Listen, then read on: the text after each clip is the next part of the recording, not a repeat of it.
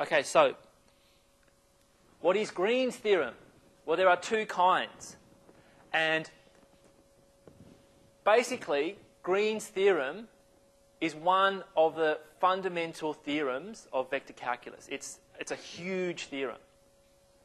Okay? Now, let's just look at it here. I've said here that, or I've asked the question, is there a connection between double integrals and line integrals? And yes, Green's theorem does give you that connection. But there's a lot more going on than just that connection, as we'll see. Okay? All right. So, let curly D be a simple region and curly C be its boundary. Okay? If the components of this vector field in the plane are continuously differentiable, I guess that should be a curly D there, but you get the idea. Then,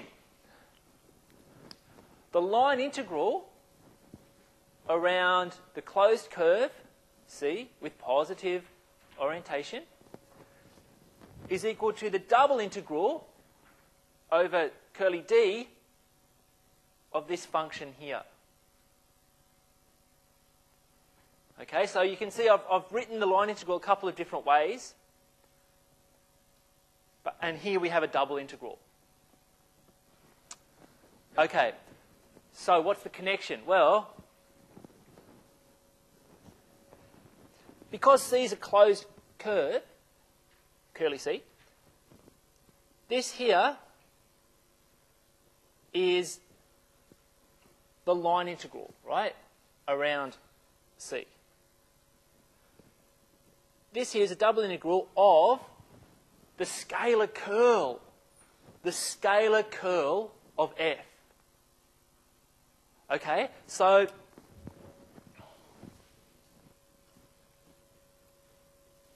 here we have circulation of F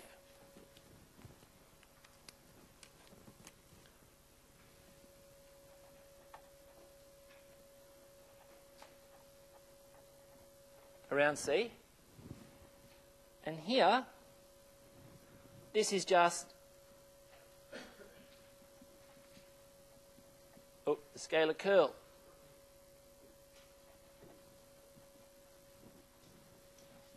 of F.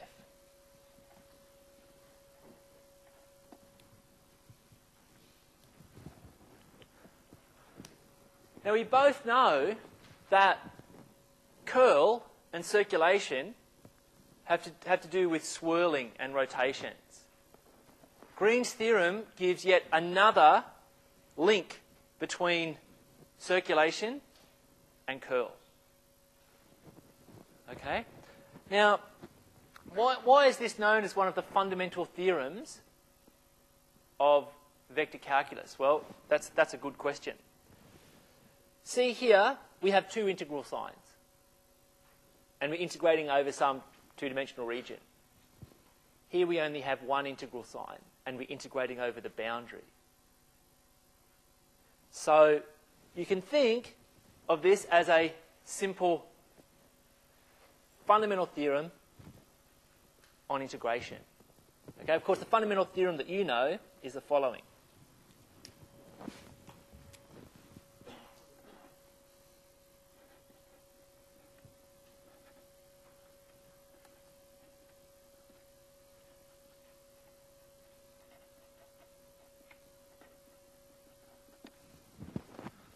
Now, let's just compare for a second.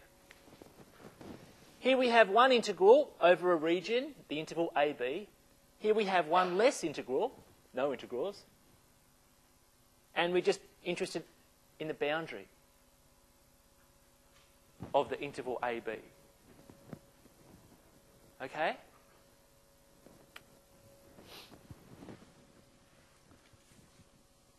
All right, there's another form of Green's theorem. And this is known as, actually, Gauss's divergence theorem in the plane. Okay, let's have a look at this. suppose, again, curly D is a simple region, and this time I'm going to denote the boundary by partial D, curly DD. Now, suppose we have a unit outward pointing normal, denoted by this n hat. If f's smooth enough, then this path integral here, which we can also write as this line integral, is equal to the double integral of this function here over D.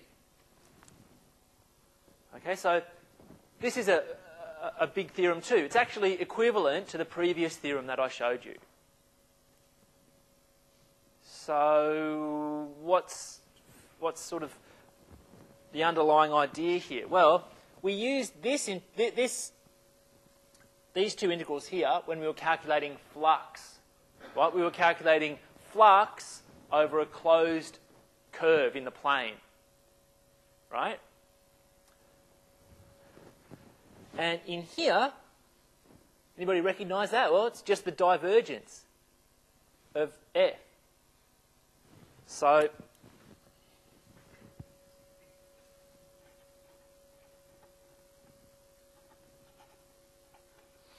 also known as Gauss's divergence theorem in the plane.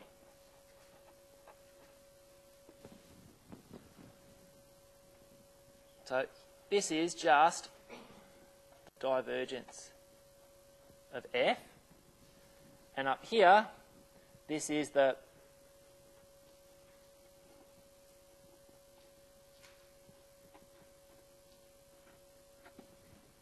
flux of f over the closed curve, which is the boundary of D.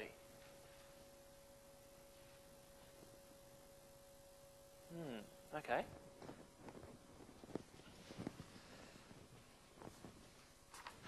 All right, so like I said,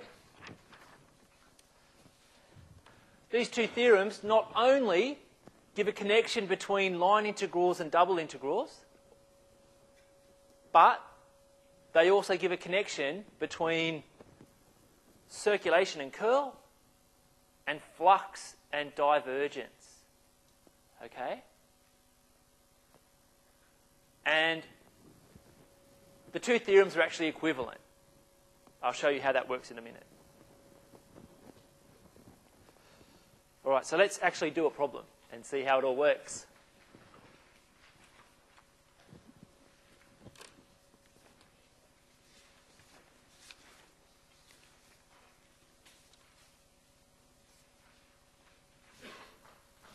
Okay.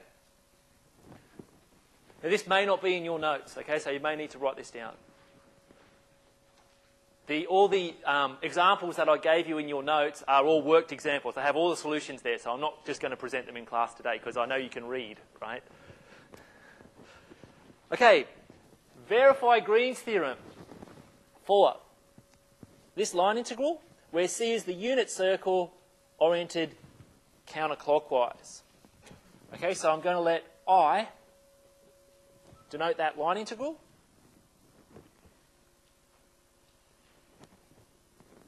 And what it means when they say verify Green's theorem, they mean basically compute the line integral, compute the double integral in Green's theorem, and then show that they're equal. Okay, so let's make our picture of our region.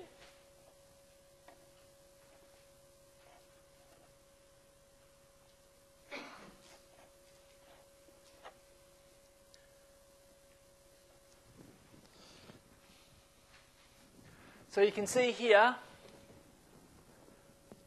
our region is pretty simple.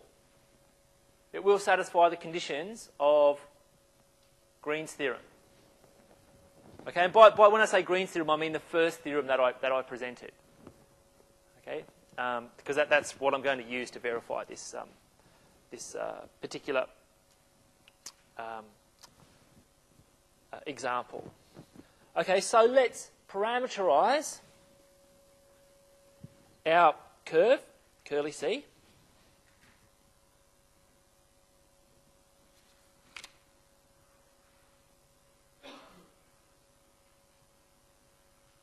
In the following way.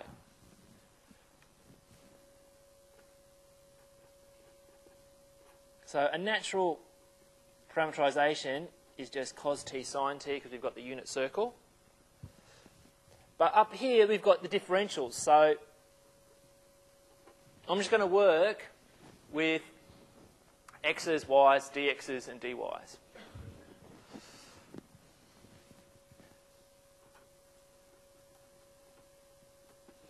Okay, so we have the positive orientation.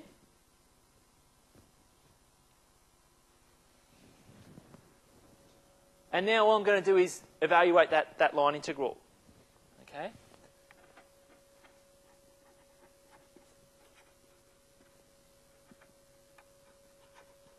So along the parameterization, dx is minus sine t dt, and dy is cos t dt. And now essentially all I'm going to do is substitute into the line integral and work things out.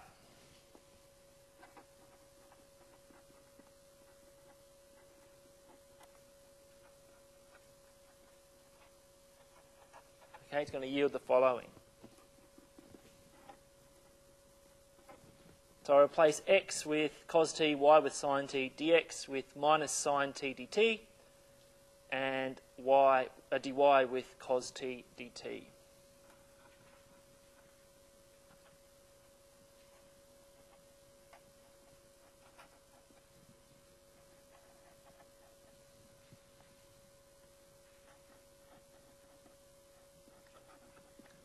Okay, so I can clean those up, and I'll get down to something like this.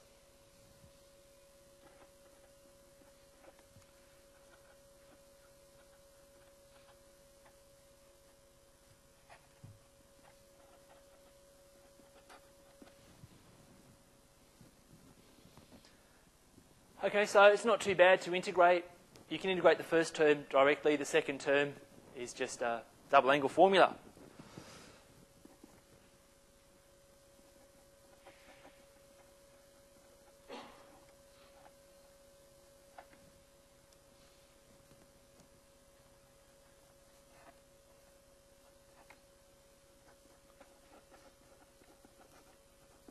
Okay, so if I integrate here and sub in here, I'll get something like this.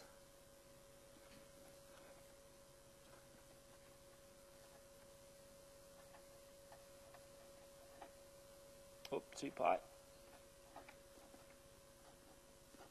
Okay, so I get pi there.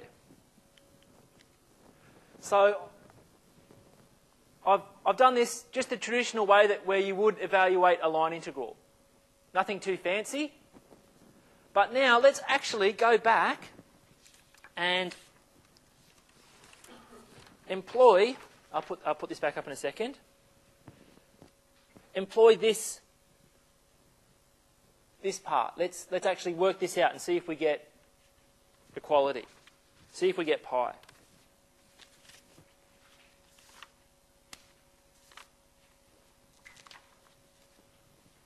Okay, so in that context, you can think of xy being your function m. You can think of x being your function n. And see that dn dx equals 1 and dm dy is going to be x.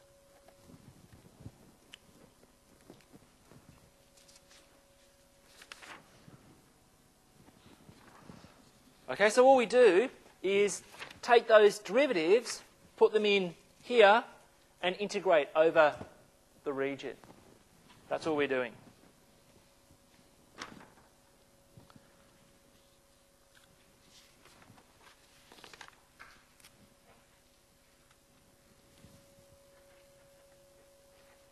And the first thing we need to do is, of course, describe our two-dimensional region D.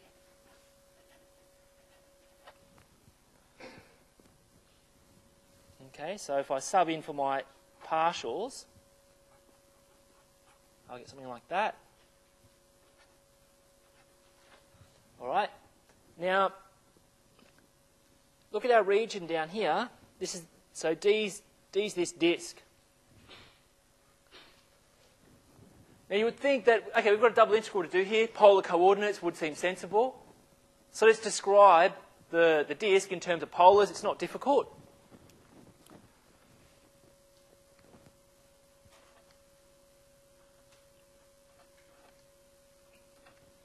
Okay, I then make the substitution. X equals r cos theta, y equals r sine theta, and dA, or dx dy, equals r dr d theta.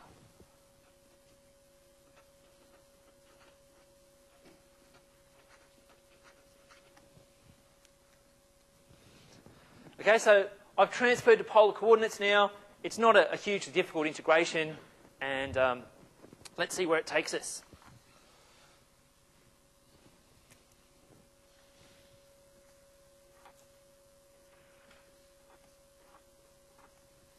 So we're going to get something like r squared. Oops, r minus r squared cos theta dr d theta. Integrate, and then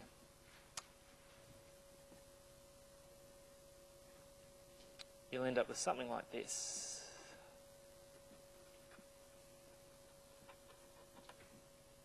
Oops, r cubed. Okay, so if you sub in r equals 1 and r equals 0, get down to something like this. Okay, now I'll leave you to integrate that. And lo and behold, you will get pi. So this is the same answer that we got just by evaluating the line integral. So they give us the same answer. We're happy about that. So we're, maybe Green's theorem it holds in like we would want it to hold, but let's actually find out. Let's see.